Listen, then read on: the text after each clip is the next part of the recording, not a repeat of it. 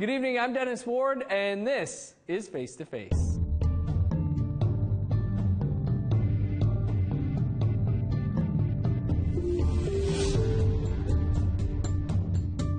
Our guest this week is Ontario NDP MPP for Kuwaitanong, Saul Mamakwa. Saul is a Kingfisher Lake band member and a resident of Sioux Lookout. He is the opposition critic for Indigenous Relations and Reconciliation and acted as a health advisor for the Nishnawbe Aski Nation. Saul, it's a great pleasure to have you with us. Thanks for being with us this week. Thanks for the invite there, Dennis. It's good to be here. Let's just start with what one longtime Ontario political observer referred to as, quote, the worst thing I've ever heard an Ontario premier say. And that is when Premier Doug Ford accused you of jumping the queue to get a COVID-19 vaccine. You've been at Queen's Park nearly 3 years now. Did that accusation come as a shock to you? When he first said it, I actually shook my head. And, and I thought of how perhaps he just didn't know between off-reserve and on-reserve Indigenous people. And then, but the more I thought about it, then, the comment just, showed a lack of compassion, lack of respect, and also the indifference that really exhibited under there. But also, I think, but the more I reflected, when we talk about colonialism, oppression, and the racism that exists within that comment, that kind of came to the conclusion of that evening, the day it happened. You did call the incident or an incident of racist oppression and colonial strong-arming. Can you talk about why you felt that way? His stereotypes about me as a First Nations MPP, in this day and age, and for that type of, that's what colonialism looks like in 2021. When his stereotypes about me as a First Nations person, that's what it looks like as racism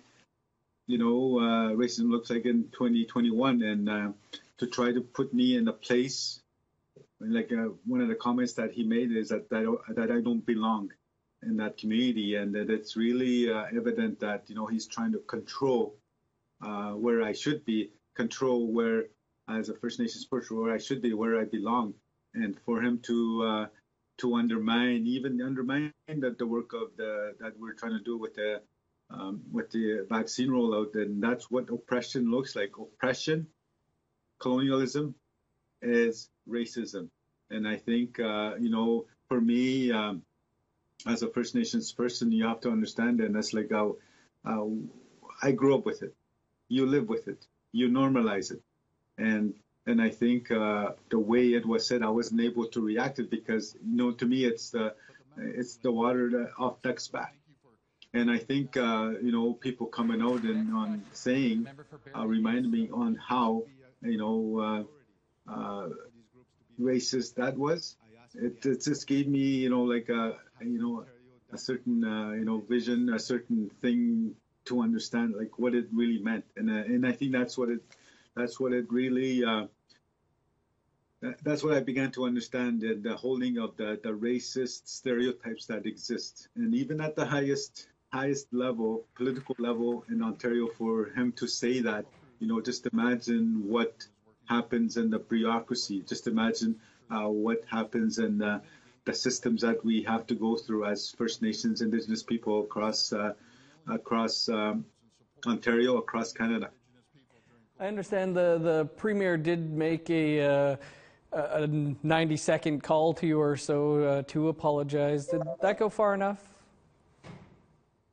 Yes, we did have a conversation Friday afternoon, and we had that quick call. And basically, he told me that, called me personally to apologize for, going after me in question period, attacking me personally. He apologized for that. And certainly I responded by saying, you know what, that I really appreciated his call.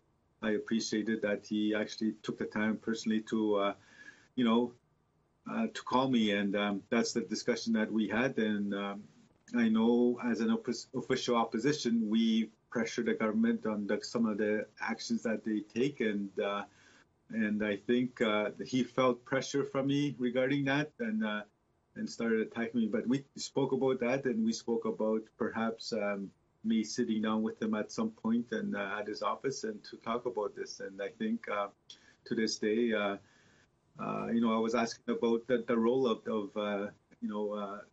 urban Indigenous vaccinations in Ontario. So that's what I was asking about. So, but that's, and I think a lot of people are asking me if he should apologize in a place where it happened, which is in the chamber, in the Ontario legislature. And I know, but I can't force him to apologize if I think we already, I already know how he feels, or, and what good will it do? And I already know where it lies, because, like, for example, Dennis, if a First Nation, if the community leadership,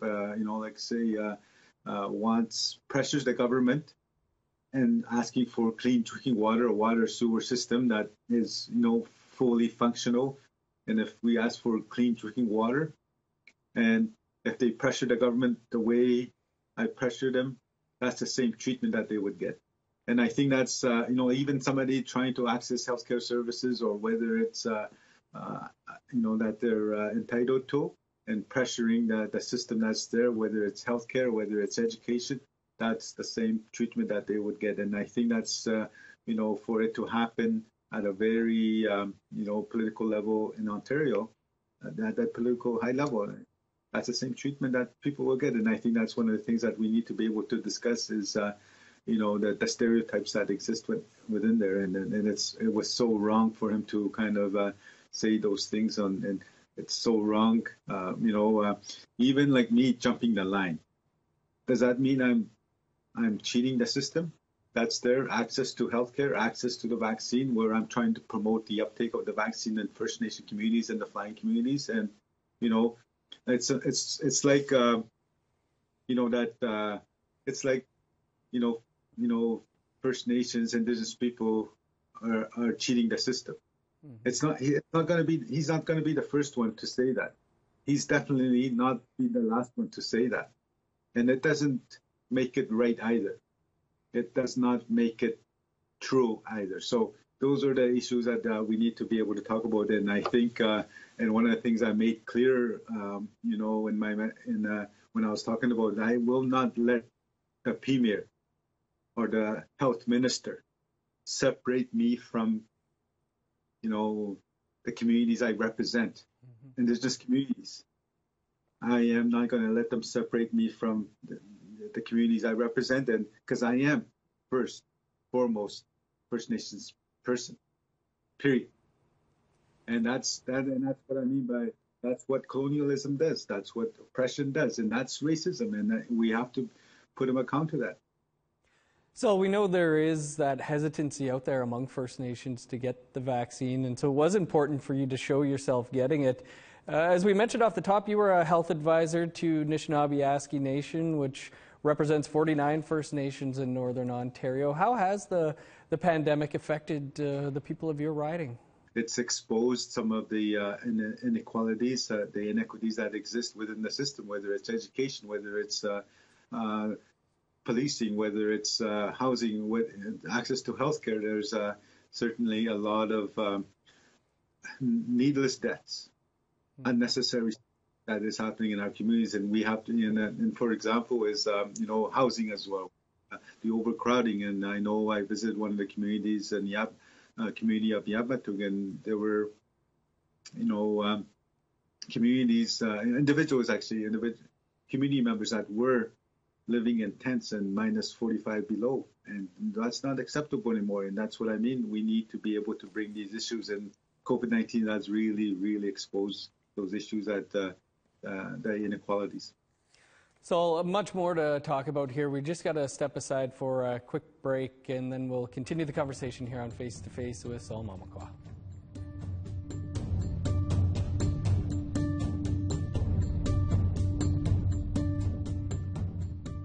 Welcome back to Face to Face. Our guest this week is Ontario NDP MPP Saul Mamakwa, and we were talking about the COVID-19 pandemic and its effect in the last block there. And so Thunder Bay, which is the services hub for many First Nations, is experiencing an awful uptick in COVID cases. Some of it has been blamed on the district jail, which I'd like to talk a bit about. How would you describe the jail in Thunder Bay? I know I visited the jail a few times since my term as an MPP, and I know it's not a good place. It's a very overcrowded place. It's not safe for the inmates that are there, but not only that, but not safe for the workers the correctional workers that are there. So it's and I think. The plan on when the case started, the COVID cases started in there, and I don't think there was a proper planning, a proper process in place to whereby sometimes people were sent, went back to their communities, and it just spread like that, and it's just there was just a lack of planning on lack of resources for the correctional center to be able to address those, and there was no coordination, lack of coordination or minimal coordination for that matter, and to be able to address that, and it's another thing too is the homeless people without homes were having to have positive cases, and it's just having a detrimental impact on the north and the people that are in Indigenous people that are in those settings. So it's really concerning, especially with the numbers of like today. Like today is a hot spot for COVID-19, and Thunder Bay and Toronto or in Ontario are the hot spots right now as we speak. 9 people have died at that prison since 2002. 7 of them were Indigenous, including your nephew, Kevin Mamakwa. A new district jail is expected to be constructed soonish. Is that going to solve some of the problems here?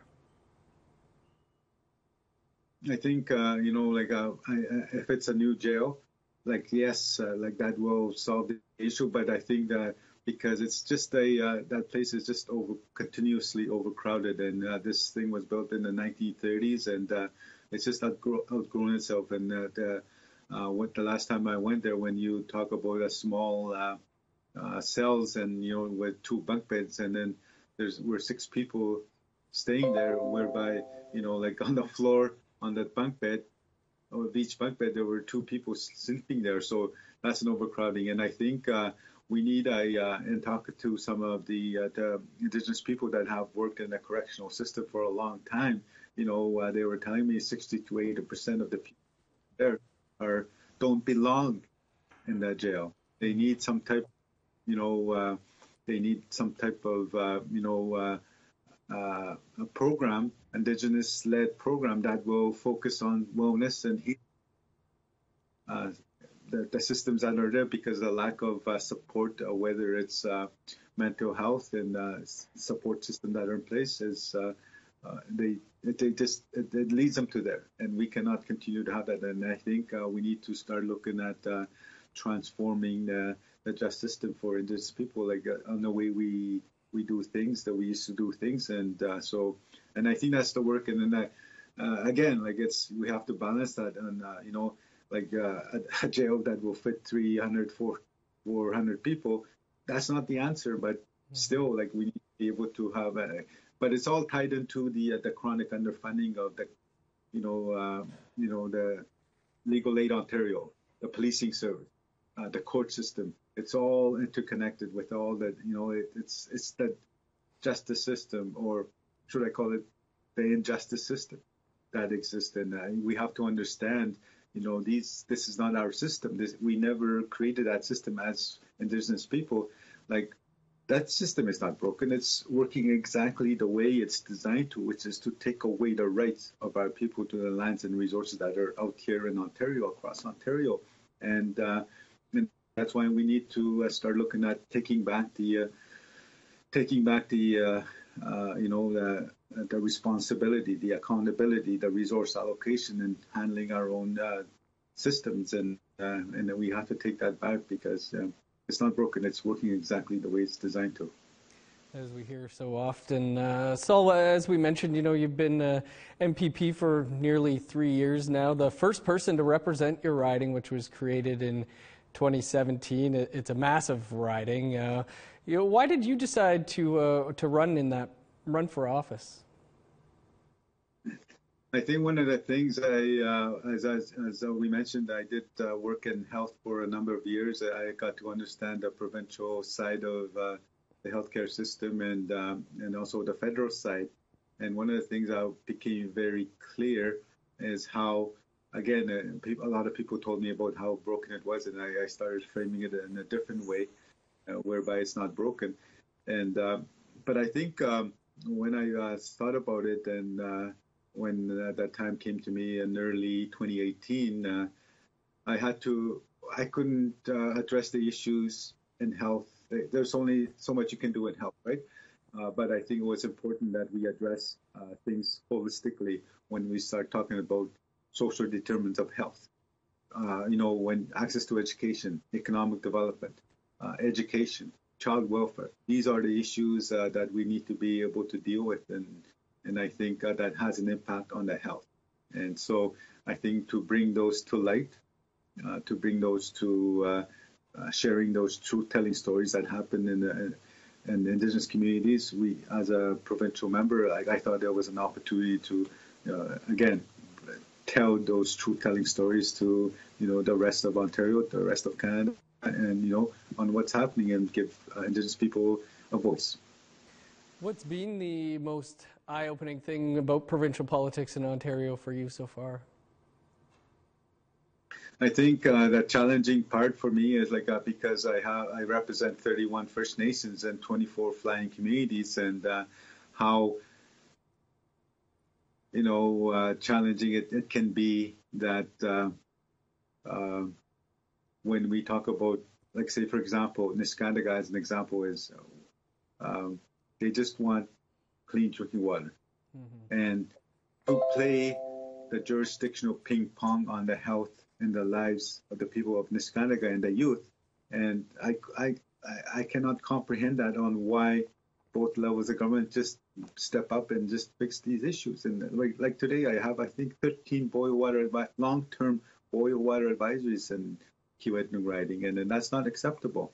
And water should be just as, as basic a basic human right, and people continue to play that game. And then I think it really opened up my eyes as well that colonialism, oppression, racism exist in that place, and I think that's really opened up my eyes. And I don't expect to change things 90 degrees or 180 degrees, but if I can change the trajectory of the thinking of the people that are there, whether it's 5%, 3%, 7%, I would have done my part. But it's just, people just need to have the will to make the change. And sometimes it's just hard to kind of try to convince people to change those. And it's the lack of political will, putting resources in. That's all that matters. And, we need to be able to stand together as Indigenous people across Turtle Island, across Ontario, across Canada, to be able to make these changes. And we need to assert our rights as land rights holders, as treaty rights holders, and we've got to come together. And I think that's where as Indigenous people we need to be able to rise to that. And as we know, Nishnawbe every day inching closer to almost 10,000 days without clean drinking water. So we got to step aside for one more quick break, and then we'll continue the conversation here on Face to Face.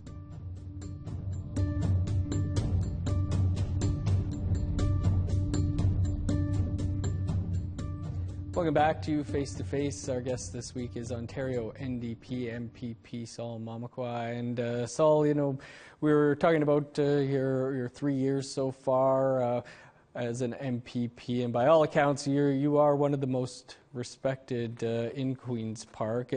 It's already been announced that you're going to run again in 2022. Are there things that, if you were elected, that you're hoping to change at Queen's Park or in your riding?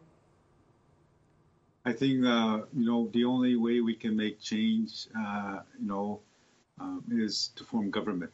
And I think that's important. And I know that with the stories, the truth-telling stories we've been doing, like we've never, as Northern Ontario, as Indigenous people, we've never had that voice. Even in Sioux Lookout, Red Lake, Pickle Lake, you know, within the riding itself, like we've never really had that focused voice here. And I think it's really important that, you know, like as, you know, non-Indigenous people, non-Indigenous communities, even Indigenous communities across the North, we need to work together. And I think that's one of the things I really recognize about even in Northern Ontario, for that matter, like whether it's Thunder Bay, Kenora, Dryden, Timmins, we need to work together to address whatever services that we need. Whether, for example, it's mental health, whether it's health services, we need to bring services closer to home. And I think as regions, as the Northern Ontario, we need to be able to work together, no matter if we're Indigenous or non-Indigenous. And I think that's very clear, and that's the only way we can make changes to form government. And that's our goal as a party, is to form government in June 2022. So we've spoken about many things in the House. One of those things, and again, we're short on time here, but I did want to mention that, you know, the Ford government brought in standing and singing "God Save the Queen" and "Oh Canada," something that you've not taken part in. In our brief few minutes here, or seconds, can you tell us a bit about why you've taken that stand?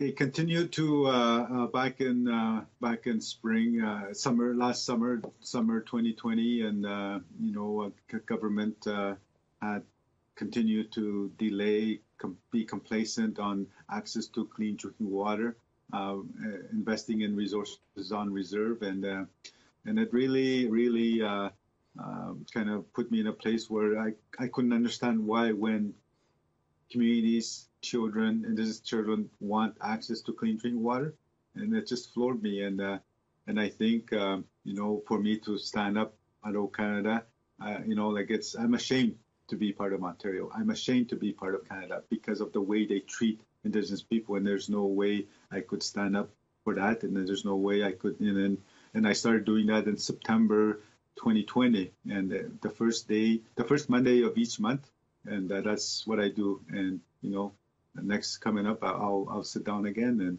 But they don't respect Indigenous people. They don't respect the treaties that they signed, and because without the treaties, what is Ontario? What is Canada? So unfortunately, we're all out of time this week, but we do thank you for joining us. Good to be here. Thanks for inviting me. You can catch up on any episodes you may have missed by visiting our website, aptnnews.ca. I'm Dennis Ward. Thanks for tuning in to Face to Face. Have a great night. We'll see you back here next week.